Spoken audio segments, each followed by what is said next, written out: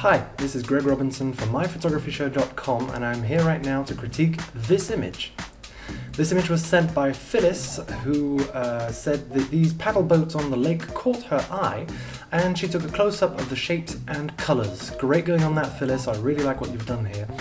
I'm going to critique this image in two parts. The first one is going to be about the colour, and the second is going to be composition, and we might be going into, well, I'll talk a bit about his settings, right? Let's just dive right into it. For settings, as you can see, she chose 800 ISO for a shutter speed of 1/60th of a second at f11. Now, why that was a good choice, I would say, well, it's a shame you didn't have your tripod. I guess that's why you pushed your ISO up to 800. Your aperture of f11 gave you the optimal lens quality and best color and contrast, so that was a good choice. On the other hand, you had to lose a bit of depth of field. As you can see just here, it's a little blurry, and back here it gets a little blurry too, which is a bit of a shame. I would have suggested getting a tripod out, using 100 ISO if you could, 200 if you're on a Nikon, an aperture of f22 to get the most depth of field possible. Now, in doing so, you would have lost a lot of light. Going from ISO 800 to, let's say, 200, you lose 2 stops of light, because you go to 400, then you go to 200, and your aperture goes up to f16 and f22, so that's 4 stops less. So in shutter speed, you go down to 1/30th, 1/15th, 1/8th, and a quarter of a second. Now, a quarter of a second is impossible to do a handheld image, especially if you're zoomed in. The only lens with which you could probably get away with at a quarter of a second would be with a very wide angle lens, such as, I don't know, a 14mm, and even then you'd have to stop breathing, you'd have to do everything in your power to avoid handshake. Okay, otherwise you would get some motion blur or camera shake. So that's the only options. I would strongly recommend trying to bring your ISO down a bit, because as we can see, you do have a bit of noise going on, especially in these plain colors. If there's less texture, there's a lot more noise going on. Secondly, great color mixture. I love the blue and the yellow.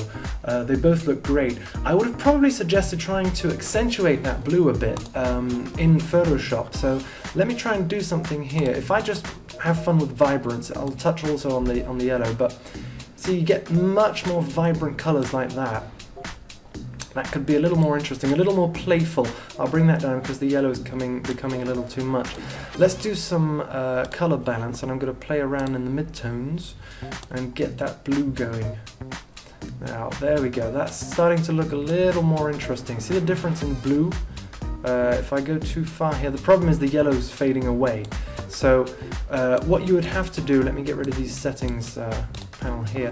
What you would have to do on that is, when you create a color balance, you see here that you have a layer mask. Now, what's cool with that is you just grab your brush tool, which is here.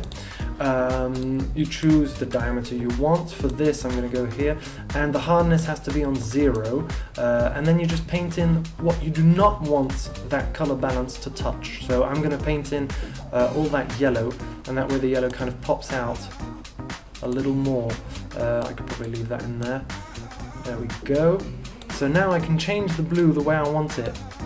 Let me get rid of that completely. I can change the blues the way I want. It'll only affect the blue. There we go. Starting to get a very nice blue in there. Perfect. So that kind of thing can be useful. If you look at the image before and after, you see your blue pops out just that little much more, which makes the image a little more interesting. Compositionally great. I really like the flow of the image. The image is really flowing nicely. If you have a look, your eye is kind of drawn into this little wave here. You kind of read it from there to there, although your main attention is around here, because that's where you have the most detail in the object. You've got contrast here, and a lot of contrast here, whilst here there's just one element that stands out. So our eye is firstly drawn here, and then kind of follows that curve, as it were, into this part here. Very interesting, and we're kind of blocked off by this, so I don't know if you should keep that. Maybe zooming in a little more could have been interesting. Let's try it out, see what happens. Kind of zooming in there, you see, making an image a bit like that. That makes a completely different image. As you can see, it's not kind of blocked off like that with a very dynamic diagonal line. It kind of keeps us in these swaying motions. Maybe a bit of that hard edge over there, sorry, seems pretty tough too. So why not just try that? There we go, completely different image now.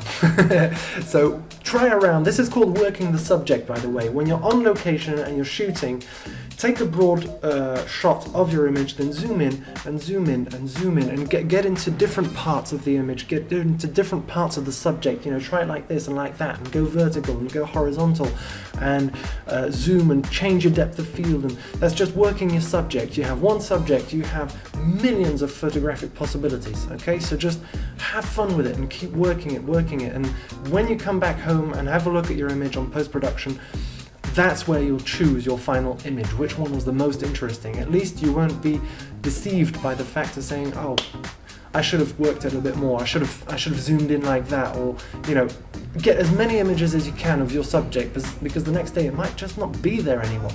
Okay? So there we go. I hope this critique helps you out. I hope it helps you other viewers out. Don't hesitate to send your images to myphotographyshow.com. You can also follow us on Facebook or on Twitter. We have different things going on there. Hope to see you soon. Please send your images in for a critique. It's completely free. I just love doing it. I love discovering the different photos, and if it helps you in learning photography, then I'm even more overwhelmed. See you soon on myphotographyshow.com.